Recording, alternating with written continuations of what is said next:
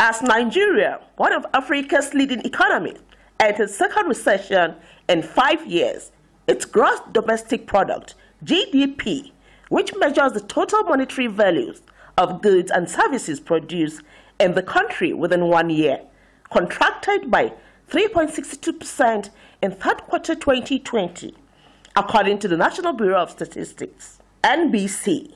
Meanwhile, the Minister of Finance, Budget and National Planning, Zainab Ahmed, said the current recession will not last long.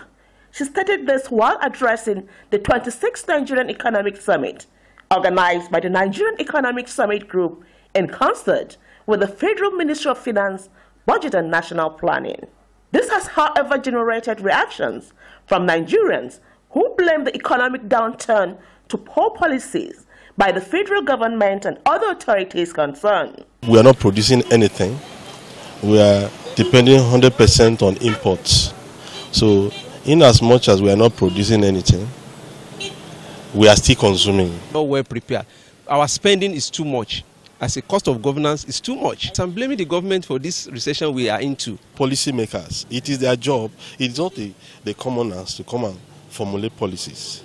It is the economic handlers that formulate policies that will boost the economy, that will promote productivity. Some public affairs analysts, on their part, blame the recession on the oil price crash brought about by the COVID-19 pandemic and advise for a reduction in the cost of governance, as well as salary review of top government officials. What this government needs to do is to see how we can wean off the country from dependence on crude oil.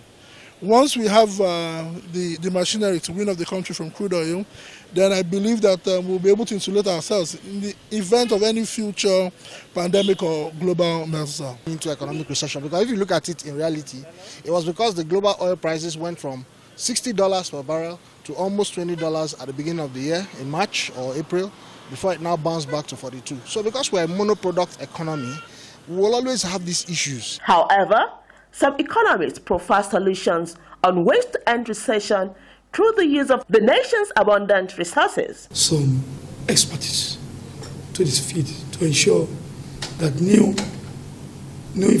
innovation of the economic policy is being put in place that will suit the status quo, the status quo of the changing of the economics. Inflation weakens the strength of one's pocket. For example, if you are earning 200,000, what your 200,000 be able to buy presently, you discover that a few months ago you would have been able to achieve more. So the cost of inflation is more on the common man. Nigeria is one of Africa's leading economies, but figures shows that the nation is officially in recession as its foreign exchange and roughly half of government revenue have dropped amid calls for government to increase fundings for healthcare and social services in the face of the coronavirus pandemic challenges. Phoebe Kure, Liberty News.